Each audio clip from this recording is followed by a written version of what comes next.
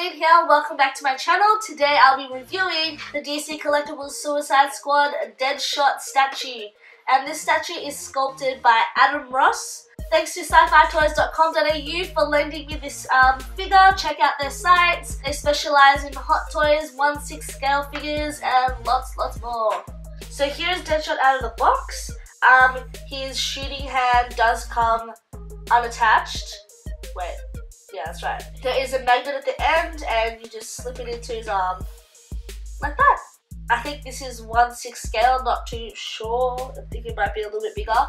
But it really captures Deadshot in every single angle. Maybe just a little bit off on the face, but it's pretty cool.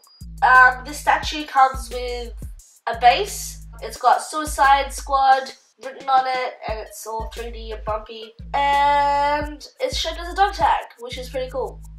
Deadshot does come with a peg on his left foot, and you just slot it in to the base.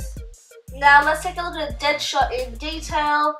Looks pretty much like movie accurate. They've literally captured every single detail. I'm loving the ammo patches across his waist. Just straps everywhere. There's the straps, padding, protective gear everywhere. It looks really cool.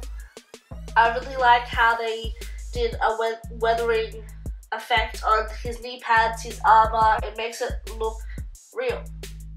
I really like his molded accessories as well, like his guns, the straps, like every little clip for the strap is like, it looks like a clip, it's not just like a shape. The more I look at it, the more I expect it to move and like articulate.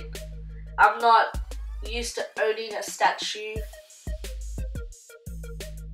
so I just kind of tempted to just bend stuff, but I know it's a statue. Like the accessories are so real. I've actually like a few times tried pulling like the guns out from the back.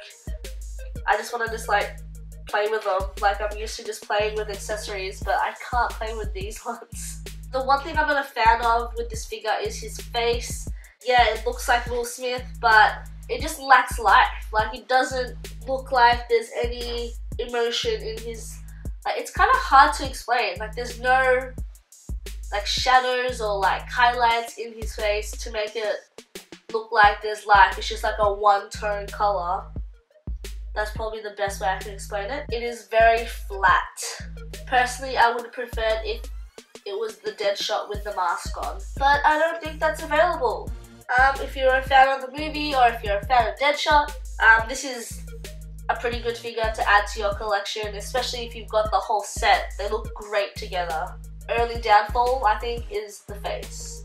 They could have done, like with all this detail, they could have at least done a lot more detail on the face than just a flat tone color. So that's it guys, I hope you enjoyed this review. Remember to check out sci-fi-toys.com.au, the link will be down below.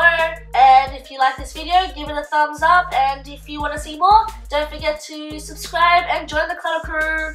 And if you'd like to connect with me on social media, all the links will be down below. Until next time guys, see you later.